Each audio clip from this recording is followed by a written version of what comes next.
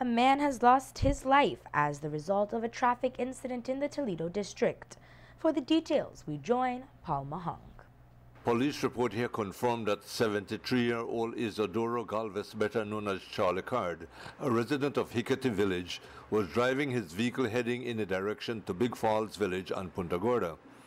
At approximately 11:45 p.m., he reported the lost control of the vehicle, which flipped over several times before coming to a halt on its four wheels off the southern highway between mile 19 and 20 in the vicinity of Hickory Village. Punta Gorda police, upon arrival at the scene, found the body of Charlie Card outside the vehicle and was taken to Punta Gorda Hospital, where he was pronounced dead upon arrival. Police report also confirmed that the other passenger, common-law wife Margarita Cull, received serious injuries in the area of her right knee and was taken by ambulance out Punta Gorda to Southern Regional Hospital in Dangriga and thereafter onto KHMH in Belize City.